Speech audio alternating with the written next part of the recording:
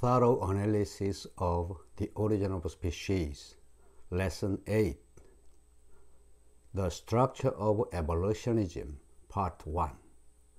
Today, I treat with the structure of evolutionism, Part 1.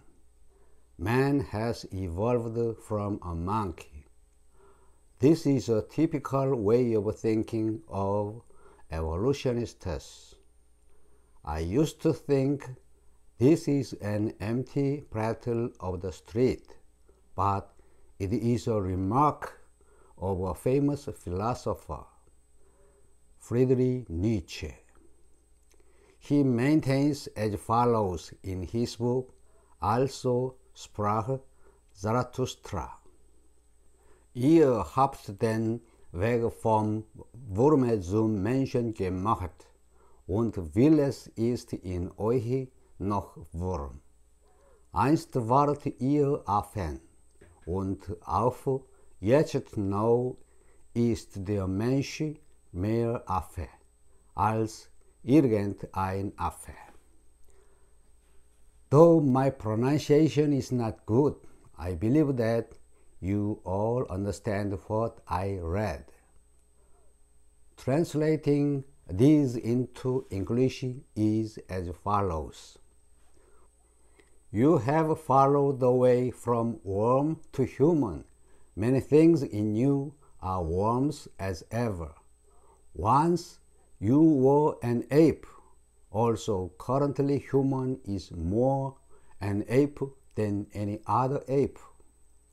He is the very man to have said what is taught, that is, God is dead.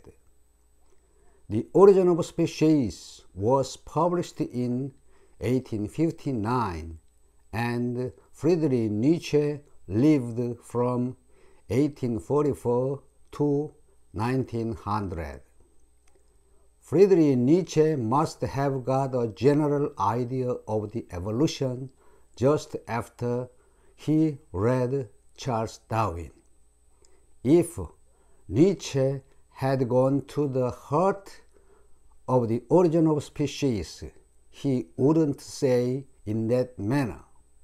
His insufficient understanding of the origin of species guided wrongly the public opinion for more than 100 years.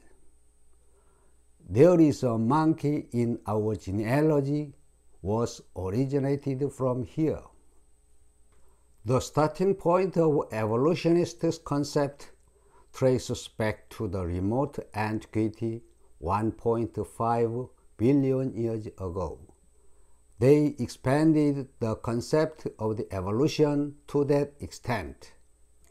The following series summarizes their notions on the evolution.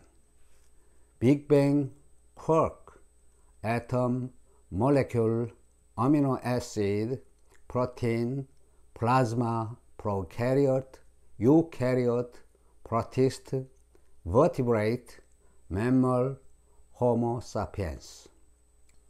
This series is divided roughly into 3 branches according to academic character.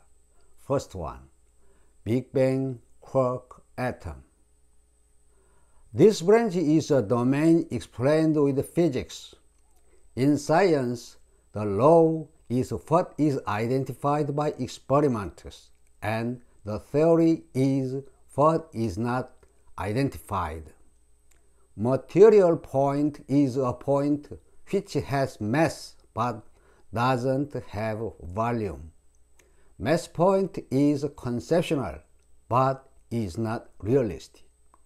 In 1945, new particles consisting of atoms were found by high-energy experiment, and in 1960, the emergence of the superpower accelerator enabled us to identify particles more than 400, including the particles that the lifetime is so short that they exist instantaneously.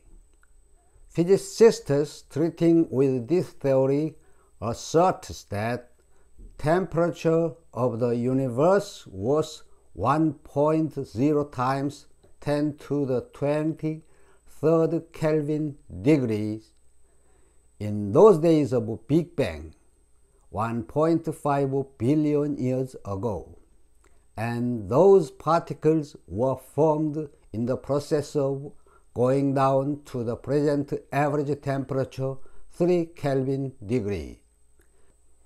In the earlier 19th century, physicists admitting that all particles except electron, photon, and several others consist of small particle quark, made quark wave mechanics, but modern physicists do not conclude that quark is a fundamental particle.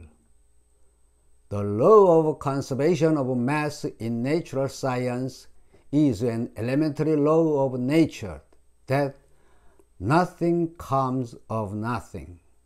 The definition of mass point is theoretical and conceptual, that is nothing.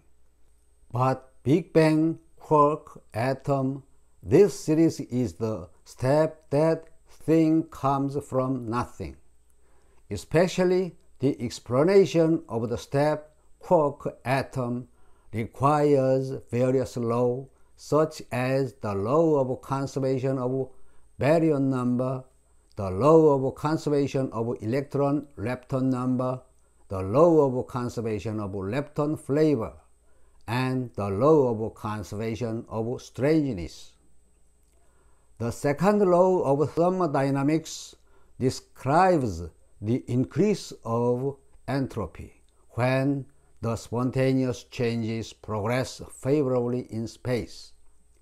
The spontaneous establishment of the order means the decrease of entropy. Therefore, the formation of the process quoted above deviates from the second law of thermodynamics, which is an unquestionable truth of nature. The evolutionists have to explain scientifically what the driving force of each step is in the process of Big Bang, quark, atom. But they don't do that. No, they can't.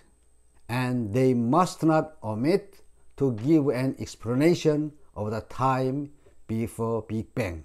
But they can't. Today and here. Shalom.